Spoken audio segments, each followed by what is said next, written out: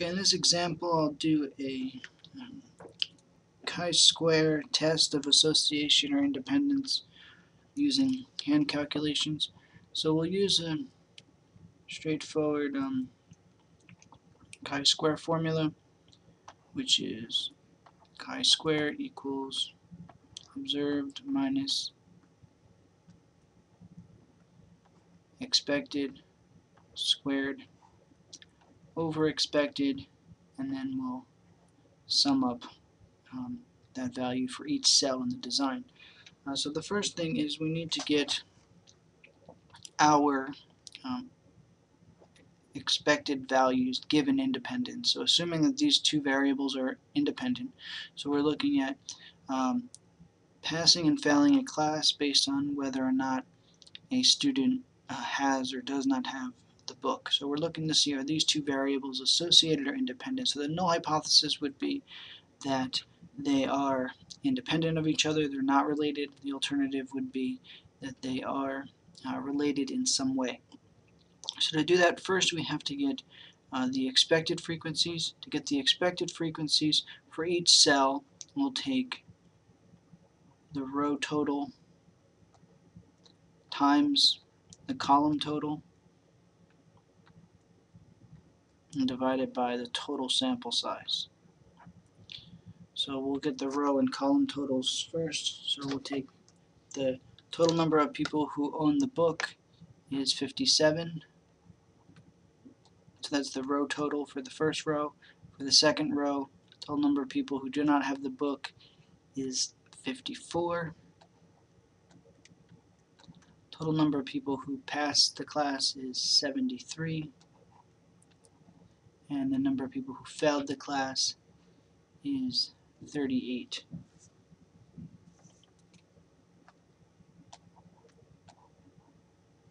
So we can go ahead and compute the expected values.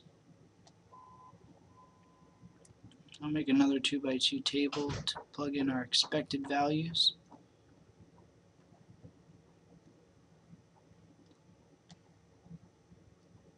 So if we take the row total for the first row, which is 57, and multiply it by the column total, which is 73, and then divide it by the overall total. The overall total is 111 in this example. So we take 73 times 57 and divide it by 111. We're taking 73 times 57 and dividing by 111 with the expected value under, if these variables are independent, would be 37.49. And then we'll do the same thing for the next cell. We'll take 57 times 38 and divide it by 111, and we get 19.51.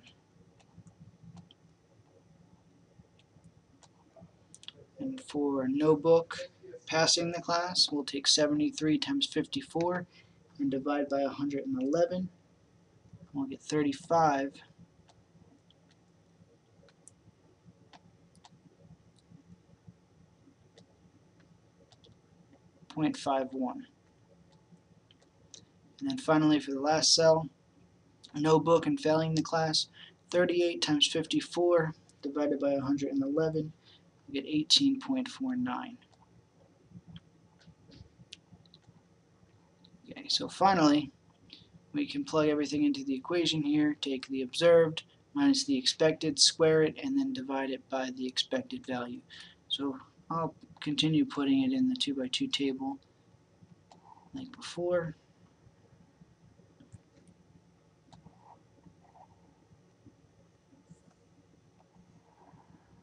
So if we take 40 minus 37.49, square it, and then divide it by 37.49. So we're taking 40 minus 37.49, squaring the difference, and then dividing it by 37.49.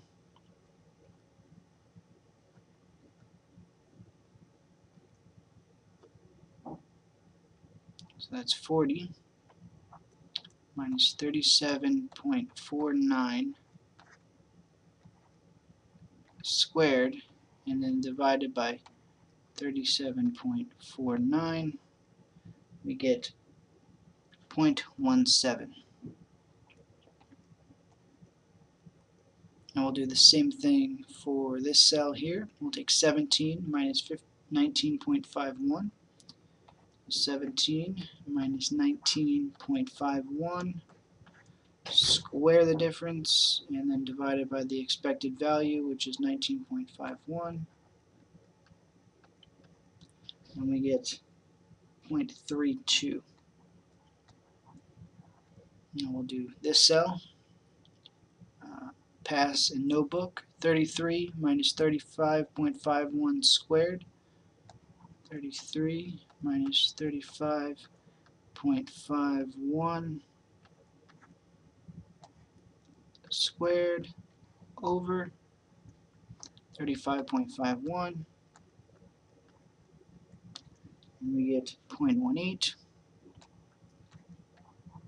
And then finally for the last cell, take 21 minus 18.49,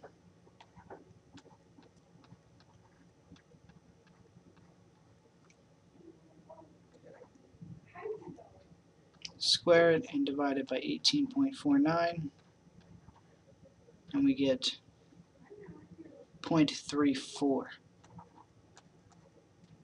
So we now have observed minus expected squared divided by expected. The last step is just to add up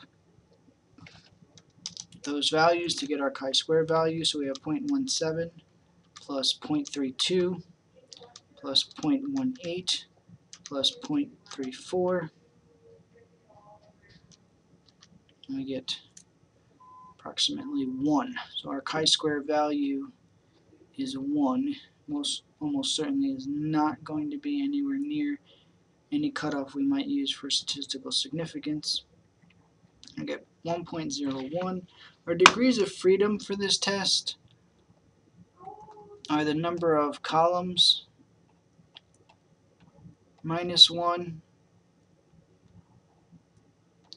times the number of rows minus 1. So that's simply 1 times 1. So our degrees of freedom for this test are 1. So with 1 degree of freedom,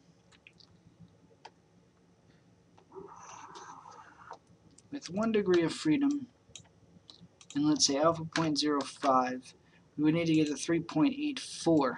We're nowhere near that. We're at 1. So we would fail to reject the null, and for the time being we retain the null and say we don't have any evidence to suggest that these two variables are related. I'm going to go on and compute the relative risk, even though this is not a significant, there's not a significant relationship by any means between these two variables. Let's go ahead and compute the relative risk for failing the class for those who don't have the book and those who have the book. So for those who have the book, 17 out of 57 people failed. Right, so if you have the book, of those who have the book, 17 out of 57 failed.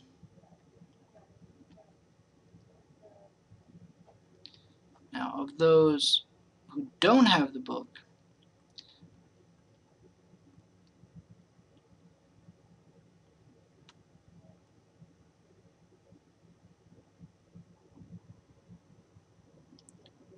.21 out of 38 failed. I'm sorry, I mean 21 out of 54. 21 out of 54 failed. Of the people who don't have the book, 21 out of 54 failed. So we could compute the relative risk by dividing the probabilities into each other. So actually, if we take 21 divided by 54,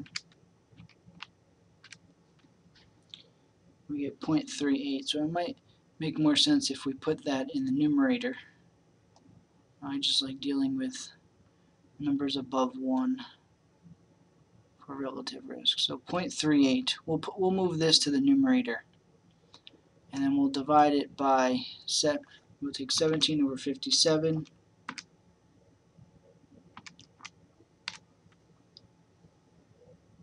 And we'll get roughly 0.30. So I switched it up. I put the probability of failing given that you don't have the book in the numerator, which makes more sense here, and the probability of failing given that you do have the book, I put that in the denominator, and we'll get our relative risk of 0.38 divided by 0.3 gives us roughly 1.27. So what this tells us is that the people who don't have the book seem to be failing at 1.27 times, or more likely to fail at 1.27 times more likely to fail than those who have the book. Although we should view those results with caution because these are completely made up data, and also our chi-square value was statistically non-significant. That's how you would compute a chi-square test of independence using in a 2x2 contingency table and computing relative risk as an effect size measure.